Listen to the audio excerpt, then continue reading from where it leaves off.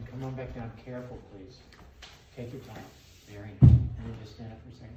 Yeah, James just kind of just wants to look at you. Am I right in assuming you feel your chest more after you do that? Or you know this more breathing, more yeah. breathing? You call it open, I wouldn't call it open, but anyway, yeah. Am I right in assuming you're more aware of the room coming into you, or the light in the room, or anything? Are you, because you usually go out and look at things, are you aware that it comes into you anymore? Are you aware that stuff is just coming into you? I have a question. Does that plant make you feel in a particular way? How do you feel about that plant? Thanks. And is that feeling different than how he makes you feel? The feeling? It's calmness, I don't know. That's calmer than he is? Is that what you're saying? I'm asking if that plant makes you feel differently than he makes you feel. Just want to know if it makes you feel different. I guess, yeah. What's the guess part? I mean,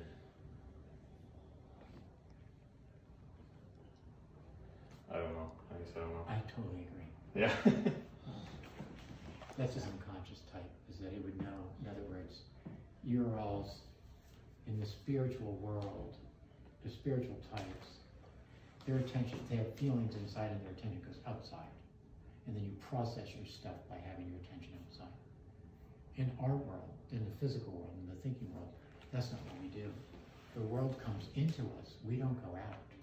The world just comes in, and then we pay attention to how it makes us feel, and that's how we relate to it. We don't go out. Like, Dawson and I wouldn't be able to tell you what kind of shirt you wore or anything, but we might know some things about how you made us feel. We're not going out. Everything just comes in. So when your type is your balancing type, your unconscious type, his unconscious type is not doing what he's not normally doing, where his attention is going outside. Instead, the world just floods. If we kept him in the pose for a while, the world would just start to flood into him, and then he would know how things made him feel. So that's what we were watching. That's the balancing world. It's an instinctual world, not based on perspective, not based on a comparative perspective. It's based on an instinct instead as the unconscious. So for each type, for this muscle group to work well, it's based on this muscle group, not this one. Because if you're strengthening this muscle, this one would have to stretch. So if it doesn't stretch, you can't strengthen this muscle. So the limiting factor for strengthening this muscle isn't this muscle, it's the one on the other side. And if you're stretching this muscle, this one would have to shorten. But that means it has to be flexible enough to shorten. So if I want to stretch this muscle, this one's got to be flexible enough to shorten. So regardless, when you're dealing with this muscle group, the muscle on the other side is the determining factor. And the same is true of the unconscious for the personality. So his ability to be ambitious and to do things and everything is really based on not what he's normally doing, but on an unconscious behavior that's associated with a particular type. And so that's why when I met James, I said, James, we need to develop the analytical part of you that's associated with devotion and decisiveness and certainty and abundance. And by developing that part, that's what fuels his helpfulness and his strategic mind and his zeitgeist that he has as his regular personality. So there's an unconscious source inside of a person for the behavior, your behavior, where you naturally have an instinct for integrity and change and transformation. That's not coming from your type.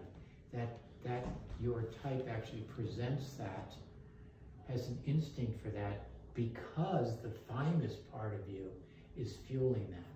So if we wanted to develop your traits, we'd have to develop the thymus, and then the thymus would fuel the development of your type. Otherwise, you keep trying to do the things you know how to do instead of what the source of that is. That's the interest of the balancing type. That's called and there's a balancing type person. There's a balancing person that's the same type as the type inside of you. So there's a woman outside that balances you that's just like the woman inside of you. And in a woman, there's a guy inside of her that have exactly the traits that balance her. And that's the source of the person's success. So when I went after the billionaires in Singapore and in India, the most successful people were the most developed in terms of their balancing type. You talking about their own balancing type or somebody else? Their own, right? Their own balancing Yeah. within themselves Yeah. is why they were the most successful. Yeah. Not because of the traits associated with their type. Yeah. So his helpfulness, his strategicness, his zeitgeist does not determine his success. His decisiveness, his Devotion. his devotion and stuff, that's what determines his success. So the moment I met him, I go, I know what you're thinking, but I'm just letting you know that my intention is to develop your devotion and your decisiveness, and those are muscle groups on the outside of your legs, because your muscle groups are associated. So he's different than everybody else because he's a different Type. Well, we're all different here. So what would you have to develop in somebody like myself or Cole or?